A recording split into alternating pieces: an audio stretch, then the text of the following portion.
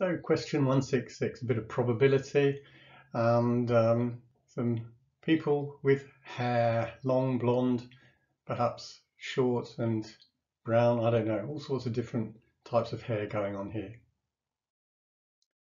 So I think that the first thing I would do with this is to draw a Venn diagram to see what's going on. So there's the basic Venn diagram. We've got two sets, the set of people with long hair and the set of people with blonde hair. And we assume that they overlap until we know otherwise. 30 people altogether. Now I'm going to start in the middle here and put that number 3 in there. That's the number of people who've got long blonde hair, both long and blonde. Then I'm told they're going to look at the people that have blonde hair. So the people that have blonde hair must include these 3 people with long blonde hair. So that means in this section here, there must be 5 people. So we've got a total of 8 people with blonde hair. Then when we look at the next piece of information we're given, we've got 12 people who've got neither long nor blonde hair. So those 12 are there. And then we can fill in this remaining section by subtracting the 20 people that we've got here from the 30 altogether, giving us 10 there.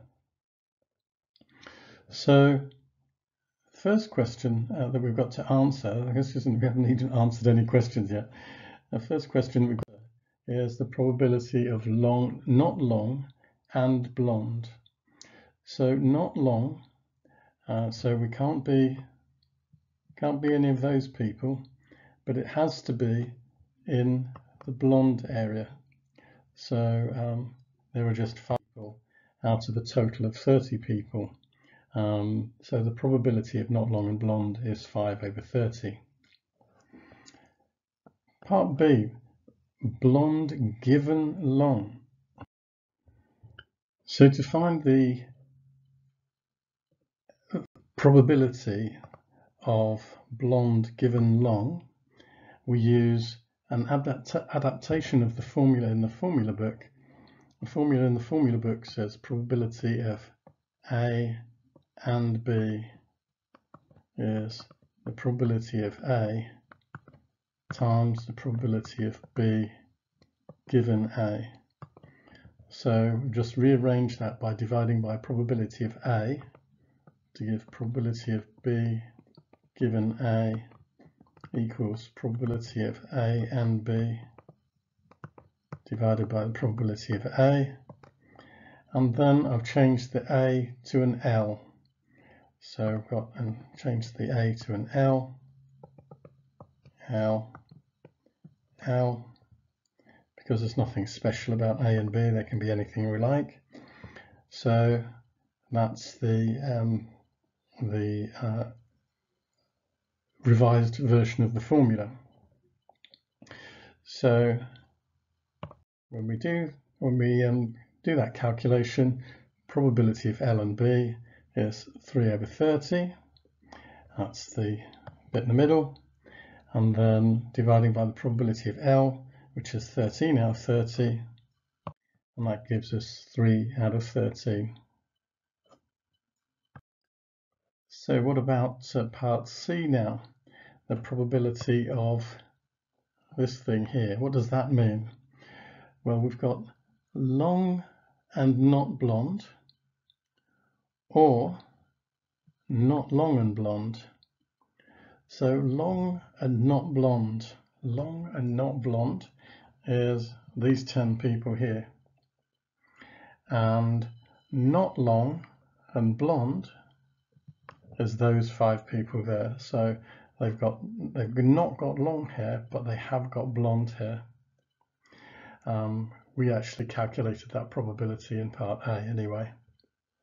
So the probability of one or the other, we simply add 2 probabilities together, 15 out of 30.